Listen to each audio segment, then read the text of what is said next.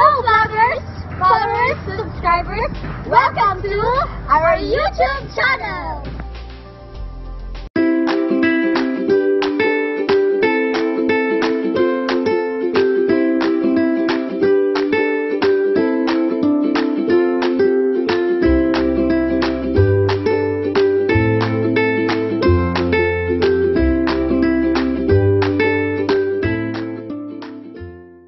Annyeonghaseyo everyone!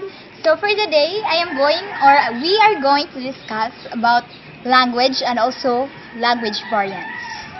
Hope you listen. What is language? Language means a system of conventional, spoken, manual, or written symbols by which human beings, as members of the social group and participants in its culture, express themselves. In language, there are also variants that make us hard to understand, and these are as follows.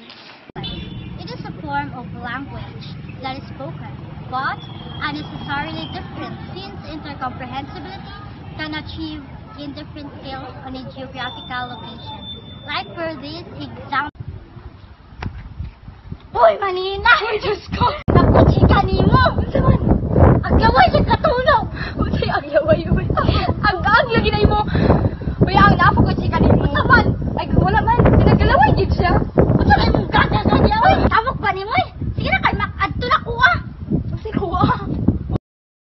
Jargons. It is a language variant that is spoken by a certain or a specific professions. Just like for the doctor, which is OR, that means operating room, and for the army or the military, for them jargons, that is AWOL, which means absences without leave. Pidgins and Creoles are the two languages that converge together to form a new language. Like, for example, Konyo. Yaya, give me my bag. I can't reach it kasi! Symbol.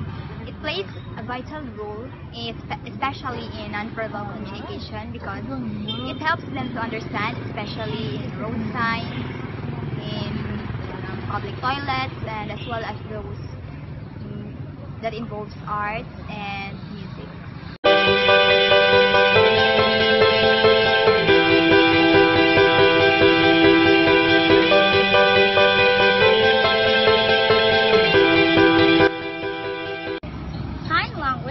Composed of hand and body gestures that have their own syntax and morphology, and of course it's one of the non-verbal communication, and it was commonly used by a person who have the disability to talk, and it is commonly used in interaction to other people and for the understanding of each other.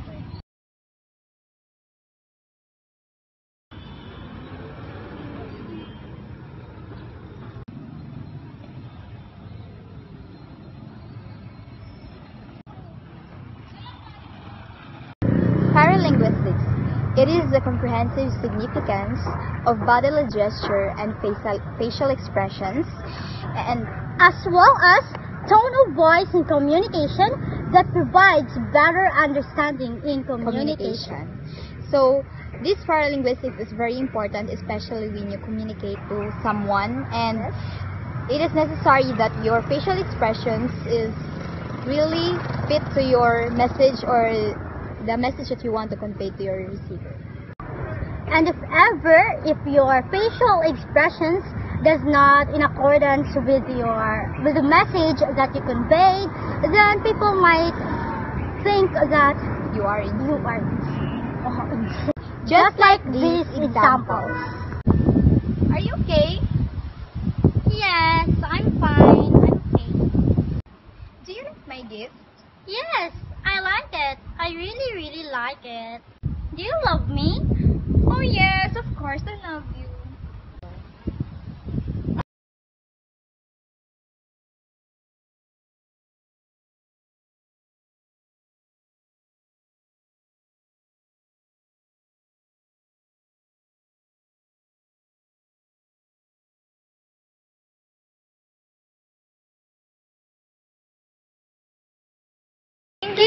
everyone for watching. Hope you like it.